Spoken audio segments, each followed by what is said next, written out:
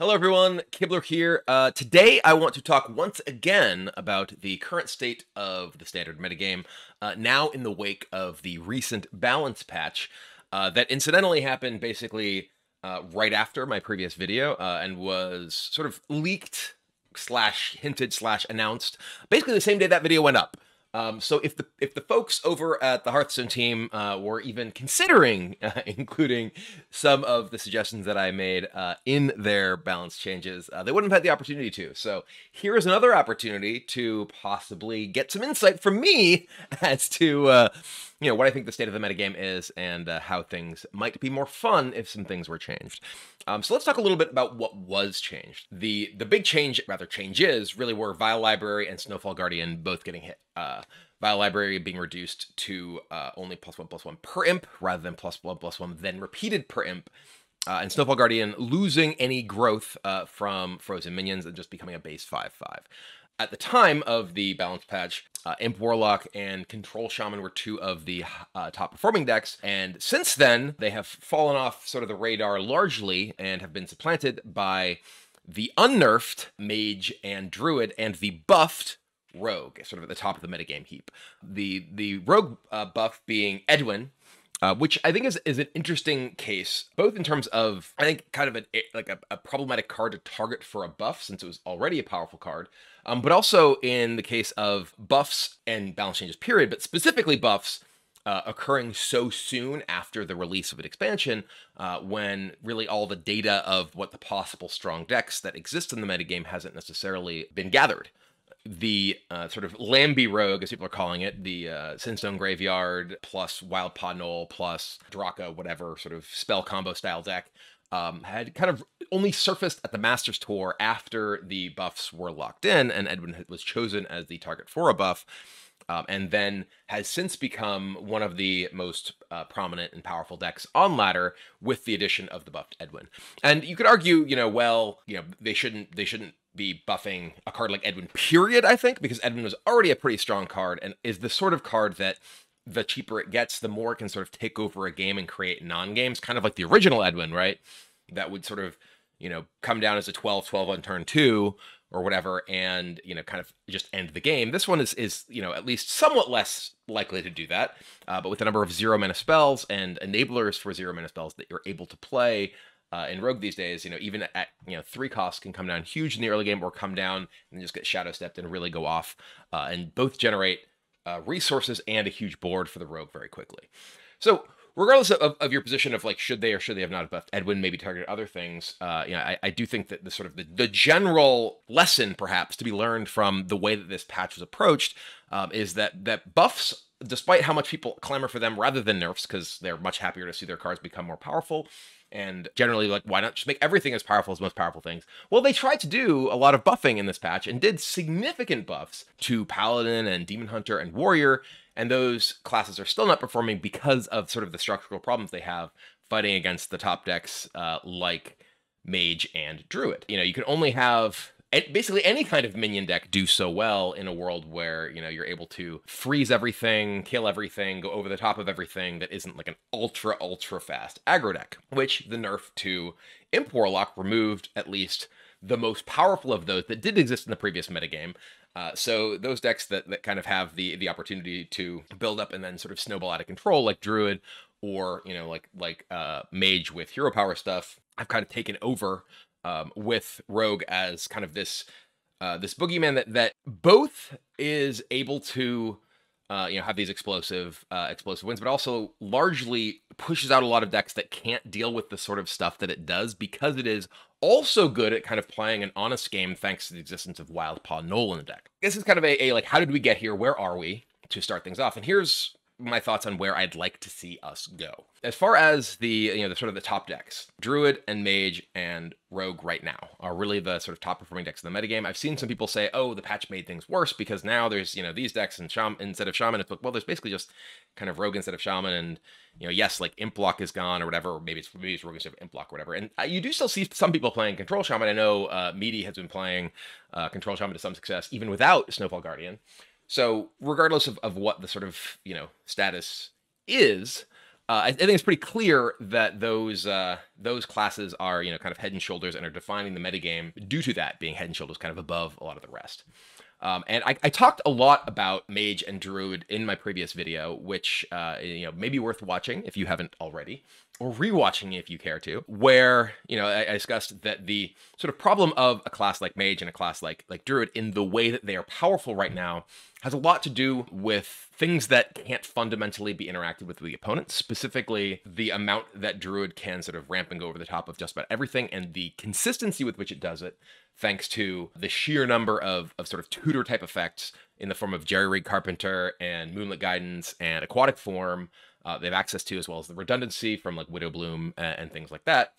And then Mage, specifically just the sheer power and frankly frustration of Magister Dawngrasp specifically, but also the amount of freeze that the deck is capable of. Most notably, the location, the power level of that, alongside just the amount of sustain and removal the deck has. Those are difficult decks to target, right? Like Druid, if you look at the statistics for Druid, really Druid is absolutely crushing to anything that is not like an aggressive deck. It loses horribly to decks that are extremely aggressive, and especially those that have any kind of disruption. Like one of the top performing decks right now is Beast Druid, which I don't know why it's called Beast Druid, because there's really no beasts in it. Basically like token-ish aggro Druid that's looking to play a bunch of small minions and buff them. And that's very, very good against Druid because, well, especially if one of those minions is like a Trog, for instance, it's very hard for you to really do anything without your ability to set up. And, that deck is also like just pretty solid in general against a lot of the decks that like kind of take more time. It's just like a pretty powerful thing against anything that isn't, a very removal heavy deck like Quest Priest, which is one of the decks that we actually see showing up specifically to beat Rogue, because Rogue like kind of goes in on this stuff, and then it's like, well, if you have Shadowed Ruins and the ability to sustain yourself against their burn, they're often just going to lose.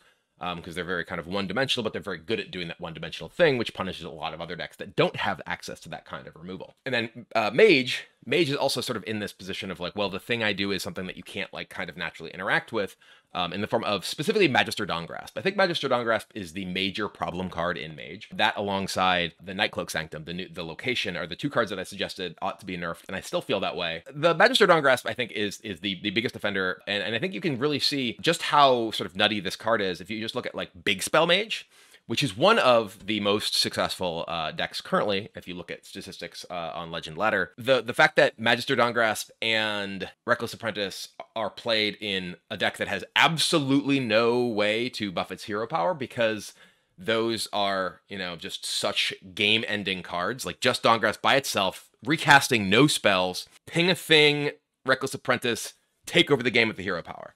That's sort of nuts, right? Like if you really think about like how much power is in just that individual card, and it's a card that outside of stealing it with Theatar, there's nothing your opponent can do about it, right? It's not like it's a minion that you can like, kill. It's not like it's not even something you really have to set up to necessarily. You just play it, right? And that's one of the things about specifically the hero cards that have so much power in them, so much long-term power because of their hero power, and specifically the two that are obviously very relevant in Standard right now are Dawngrasp and Guff. They're not like a Denathrius or whatever, where you have to set up to them being powerful. You just play them, right? You just play them, and they kind of slowly take over the game, and there's really nothing your opponent can do about it. And I think that having cards like that in Standard period is just very frustrating, as those being like among the most powerful things that exist in the game mode.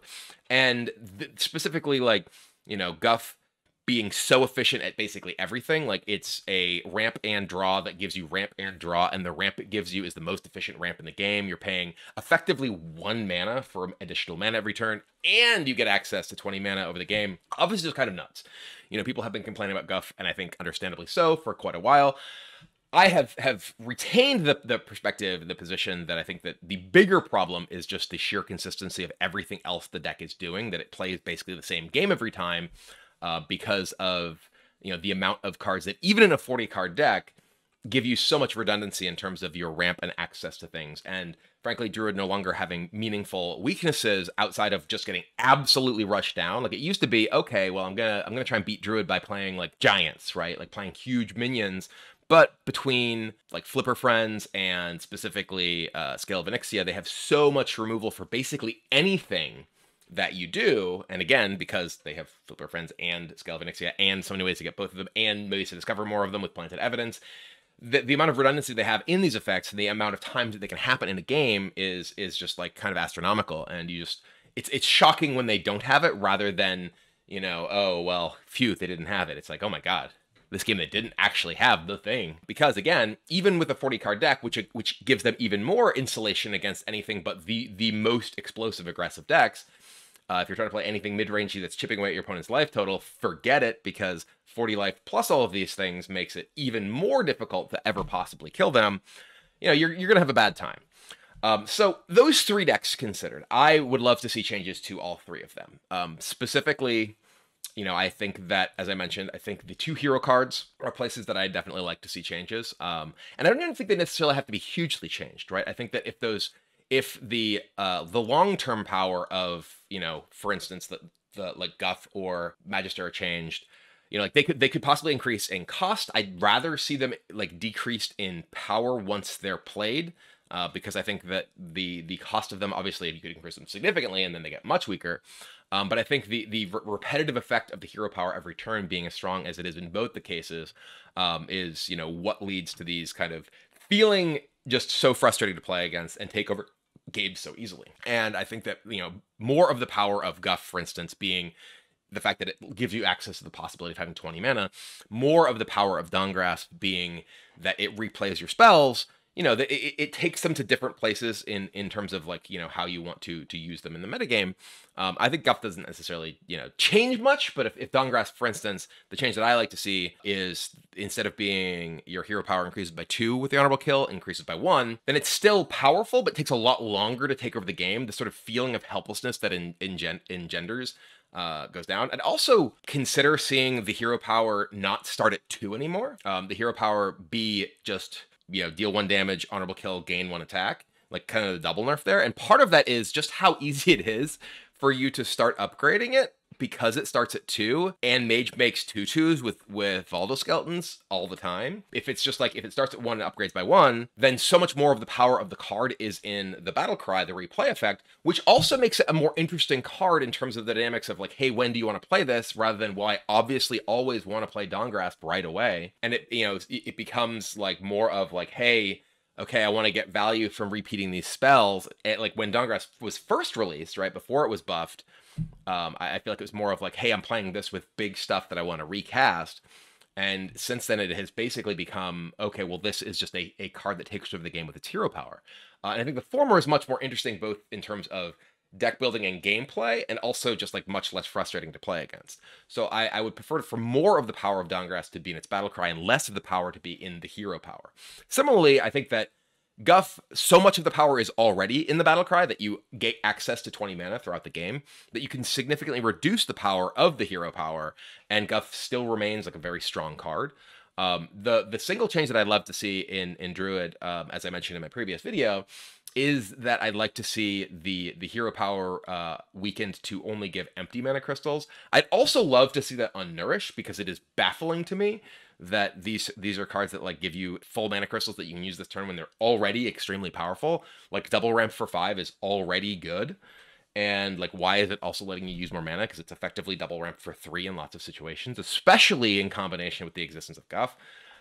Like Nourish being returned to 5 mana, like after it had previously been nerfed, and having so many ways to find it, and existing in the same format as Guff, I think it's just a really, really dangerous position, and makes games play out a lot more similarly. Like decks don't have to play much in the way of like early game sort of ways to stay alive, because they can just, well, I'll Nourish and cast my spells and dig to this. So I just think that Druid ramp in general is like just a bit too good right now. And again, I think that the issue that I'm specifically trying to find ways within the existence of the current design direction for Druid to actually fix these things, because optimally I just like to see less redundancy in terms of the way that Druid functions, with all the cards like Aquatic Form and Jerry Carpenter and Moonlit Guidance that give them access to so many of the same things in their deck, so the games just play out more differently because they have more different cards that they're playing, rather than just playing the same cards over and over because their deck searches for them.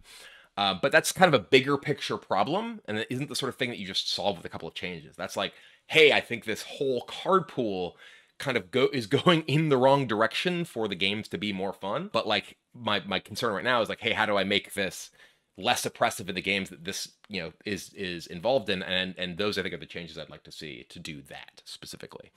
I would also like to see the change to Kael'thas that I mentioned in the previous video, that either it becomes like 4th minion, or maybe Kael'thas himself costs 8, so you can't just easily play Kael'thas Brand Denathrius, because that being kind of a thing that people see and in the game constantly makes people hate Denathrius, who I think is, as the title of my previous video was, Sire Denathrius did nothing wrong. I don't think Denathrius is fundamentally the problem in like these games that are being ended by that card. I think that far more of the issue is the fact that it is easily doubled.